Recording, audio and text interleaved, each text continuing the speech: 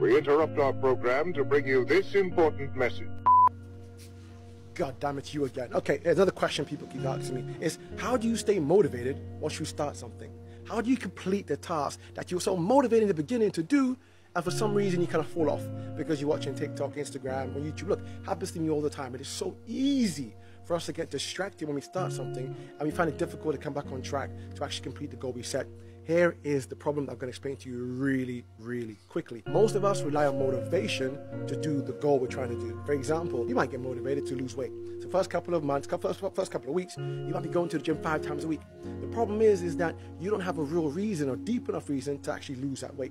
Most of us do something focusing on the what.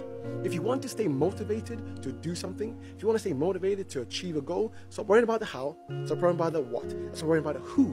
The only thing that you need to really understand and have firmly in your brain is the why. Why must you lose the weight? Why must you change? Why must you stay the same? Why must you change? Why must you achieve that goal? Because when you focus on the what, the how, and the who, you're going to instantly lose motivation because you don't have the discipline to continue, because the why isn't big enough for you to continue, because it's easier to stay the same. Once you understand why you should not stay the same, the why then comes in and takes over. So again, focus on your why, not the what, the who, or the how. Peace.